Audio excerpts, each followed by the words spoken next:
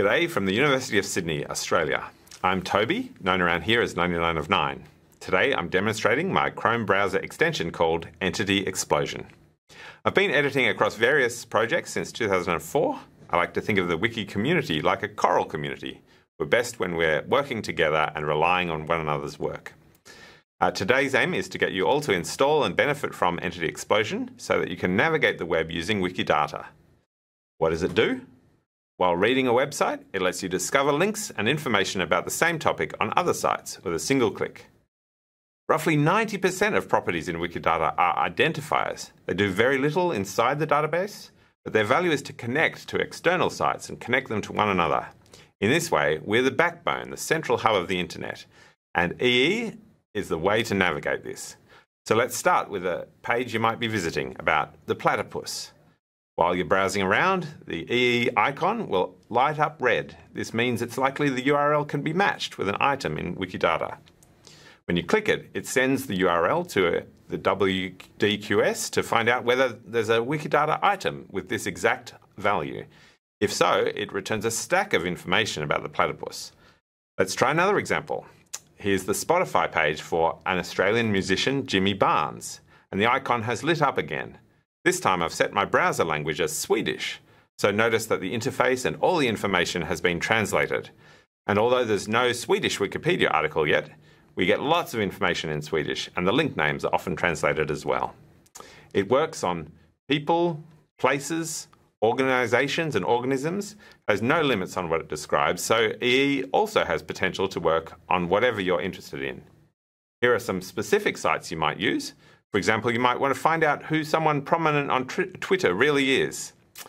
For my last couple of minutes, I'm going to do a speed run navigating the web. I thought I'd start at the Wikipedia page for Katowice, and since I'm a chemist, try to get to something chemistry related. Ready, set, go.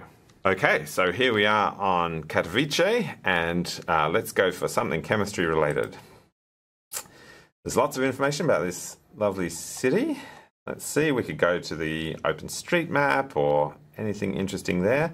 But I'm going to choose the iNaturalist Place ID to see what your biology looks like. Here's some nice biota. I don't know the field flare, so I'm going to go see what that's about. Here's the taxon page, field flare.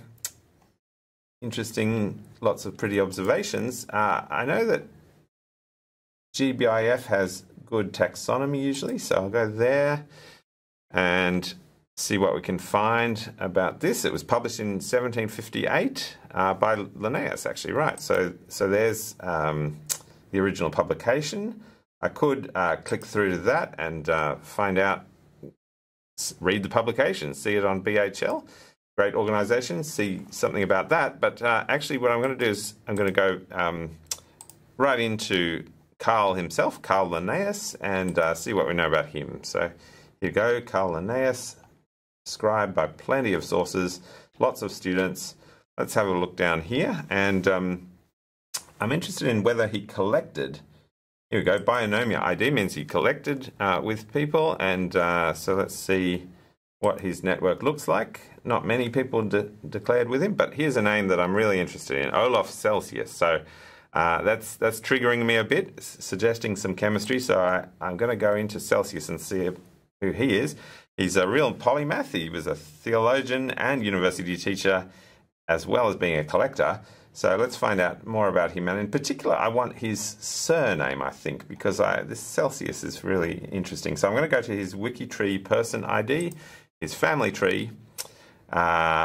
Look, we've got something interesting here. He's the brother of Nils Celsius, who is the father of Andreas Celsius, who I understand was the inventor of the Celsius temperature scale. So ding, ding, ding, we made it through our speed run and used Entity Explosion to navigate the web.